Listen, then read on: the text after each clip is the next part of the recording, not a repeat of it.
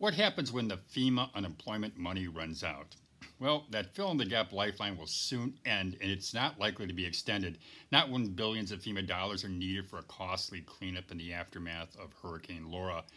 But given that many more people have applied for unemployment assistance since President Trump used an executive order to dip into that federal money pool, that financial boost, it's needed now more than ever.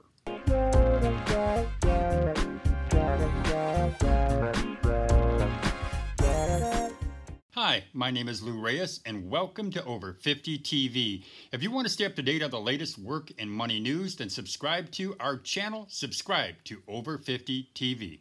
Last Thursday, the Department of Labor reported over 1.6 million new claims for unemployment insurance. Now, this number includes over 1 million new unemployment claims, plus another 607,000 people who applied for pandemic unemployment assistance. That's the separate program for self-employed and gig workers.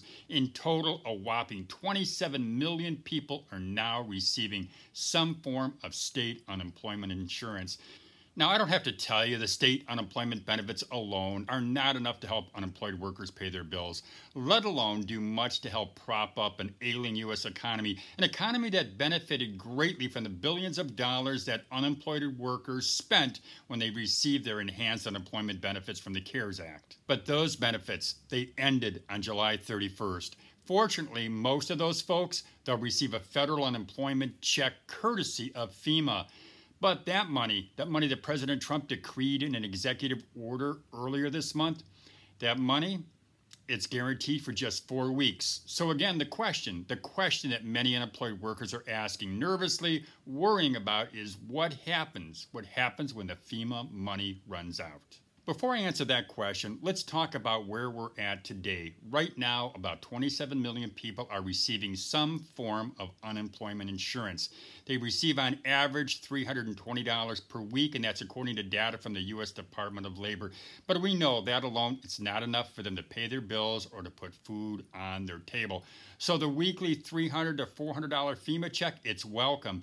Many of them, though, haven't received that money yet, but they'll start receiving those funds in the next couple weeks. It's definitely helpful, but it's a far cry from the $600 per week unemployed workers were receiving from the CARES Act. So let me try to answer the question, what happens when the FEMA money runs out? Well, we know it will likely last just about 4 weeks. So unless President Trump can pull another rabbit out of the FEMA hat, it's unlikely that unemployed workers can expect another check from 500 C Street. The president, what we expect he'll do is he'll probably look for another federal pot to dip into. In the meantime, households will once again try to stretch their weekly $320 on average unemployment check benefit. Many unemployed workers will hope to be called back to work, or they'll continue to look for a new job, or maybe, just maybe, they'll shoot for a completely new career. But given how the latest stimulus talks have dragged on, most unemployed workers, they can't and they probably shouldn't count on lawmakers for help.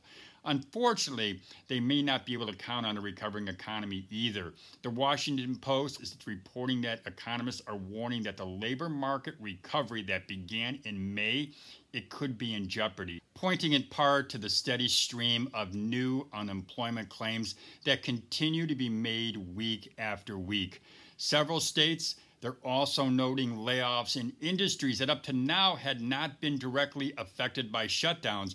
Industries like administrative services, healthcare, and manufacturing. I wouldn't count out a job at a small business, but I wouldn't count on one either. Last month, Yelp, the review site, they reported of all business closures since March 1st, 55% will never reopen. Restaurants and retailers, they're especially hard hit. Black-owned businesses, they've been devastated, with 41% of them expected to never reopen.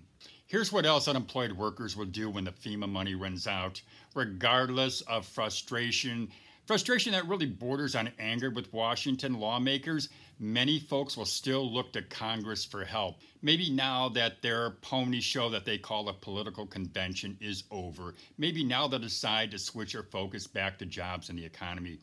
Maybe I'm giving them too much credit. Given the animosity that they obviously have for each other, were they ever really focused on jobs and the economy during their negotiation sessions? Or was that just a dog and pony show too?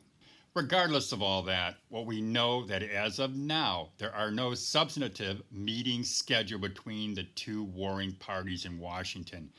With the U.S. experiencing the greatest health and economic crisis in over 100 years, it's shameful. Shameful that congressional leaders from both parties have been unable and unwilling to resolve their differences. Is it America first, or is it Congress first? You be the judge. This is Lou Reyes with Over 50 TV. If you would, please go ahead and subscribe to our channel. You can do that easily. Just go ahead and hit that little red button. I will always try to give you the latest news about work and money for you, and especially for people over 50. Have a great day, everybody.